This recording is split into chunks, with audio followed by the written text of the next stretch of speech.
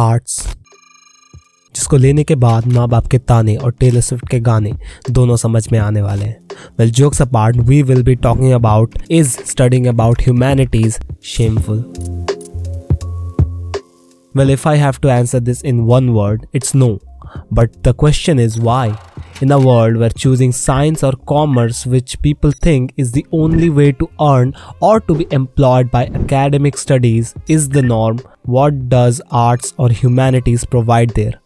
Well, I will take you to this journey of finding the answers. Chapter 1: Birth of Humanities. To know anything about studying humanities, we have to dive into the history of it. We have to know कि ये arts या humanities word आया कहाँ से और इसका meaning क्या है. अगर सिर्फ इंडिया की बात करें तो it has a very rich and old history, because even before the Mughals there were universities like Nalanda which existed and also known for their studies regarding to humanities. We also find it in Cicero's quote Studia Humanitatis as well. A well-known YouTuber named R.C. Walden has already talked about in his video. I found a term that basically perfectly described the process of education. This term was coined by Cicero and it is Studia Humanitatis. Direct translation means the study of the humanities. So Studia Humanitatis really became a symbol for the Italian Renaissance. So basically during the Italian Renaissance, studying about humanities became a thing. Obviously Renaissance did not happen in one day, but before that priests were the one who were ruling the society and everything was revolving around God and stuff, which was literally too much for the people then. After people realized कि oh, ये तो हमारे साथ गलत हो रहा है, they started a revolution, and the revolution they started was Renaissance, which means rebirth. The word humanities comes from the Latin word humanus, meaning human, cultured and refined. Culture includes speech, knowledge, beliefs, arts, technologies, ideals, and social rules.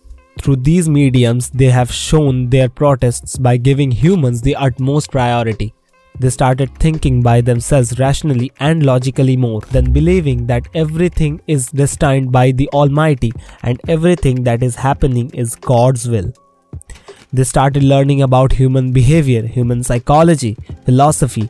They started painting pictures जिसमें ज़्यादा से ज़्यादा इंसानों को और nature को दिखाया जाने लगा. Mona Lisa by Leonardo da Vinci is the greatest example of this, and as well as of feminism. Science, mathematics and technology के बारे में भी इसी टाइम से चर्चा होने लगा. These maybe are actually not the topic we're discussing, but yeah, everything is connected no matter what. Chapter 2: Humanities in Our Lives. Previously, we have discussed about the birth of the term humanities, but it is still not clear how it is related to our everyday life. Well, if you want to study anything related to humanities for self-improvement, you don't need to start from the ABCs of this, or neither do you need to be a master at it. It's totally for your self-improvement. And of course, humanities is not bound only to some cliche quotes related to philosophy and whatever, you know what I'm talking about. But for self-improvement, you can categorize it for yourself. Go.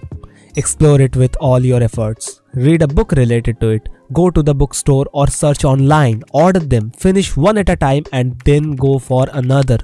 Or you can learn it from the Mother Nature itself. Go explore yourself in the woods, bridges, temples, or wherever you find peace sitting by yourself. This is also some kind of philosophy that is just between you. Yeah, I'm defining the real philosophy in a very absurd way, sorry philosophers, but believe me, if you are just a beginner in the process of being a human, it is the easiest way to start your life's journey in a new way. What it will do is it will allow yourself to think. And thinking by yourself is still the hardest thing you can do with yourself. You are allowing yourself to think critically and rationally from a very beginner level. Eventually, you will find yourself being better by body, by soul. Now, if you want to see it from a religious perspective, here's an example. Leonardo da Vinci once described how if a human stretches his body widely in a particular manner, it can be perfectly fit in a circle like this. And you know the place of the Almighty was the church. So the top of the church should be round because this shape does not have any beginning or end. It proves that like the Almighty, the human body also has no limitations and is a part of God Himself. So from that perspective, as a human being, you should not let yourself think that you are not capable of something. So go out, exercise, sit in the sunlight and take care of your body each and every day. And yes, if you start taking care of your body, your mind and soul will automatically be clean and fresh. Sit and meditate. Well, by studying literature, you will find yourself in a completely different way. Earlier, I've been talking about only self-improvement. But yourself is not by you alone. There are still things you need to explore through other people. Relationships, compassion, sympathy, empathy, emotions all comes from building bridges to other people's heart. Your connections to other people will define how good of a human being you are. Your behavior towards other people will define your character. Literature is directly connected to your mind and your thinking capabilities. The more you dive deep into any kind of literature, the more you will discover yourself. And discovering yourself doesn't mean you will only find positivity in there, but it will help you conquer the dark sides of your life too. Now these were only the 3 examples I've told you, but there are so many more things in the term humanities that needs a dedicated video for each of them. Till then, do these things and start focusing and have faith in yourself. Chapter 3: Humanities as a Career. The answer of the first question lies here. What role does humanities play in modern society? We have previously talked about the history of it and the self-improving concept of it, but the most important thing is the career related to this. An Indian YouTuber named Aman Dhattarwal has already talked about it in one of his shorts. Hospitality, aviation, sales, marketing, journalism, graphic designer, video editing, animator, filmmaking, theater, music, dance, event management, PR, law, आप computer BCA से कर सकते हो ये और सारे government exams. You know what he's talking about. The career options regarding to humanities is wide open. But the thing is, there is still a social norm that only commerce and science students are able to achieve a healthy and upper middle class lifestyle by the academic studies, especially in India. But let me remind you of the career opportunities regarding to humanities. You can do any of them mentioned before by your choice.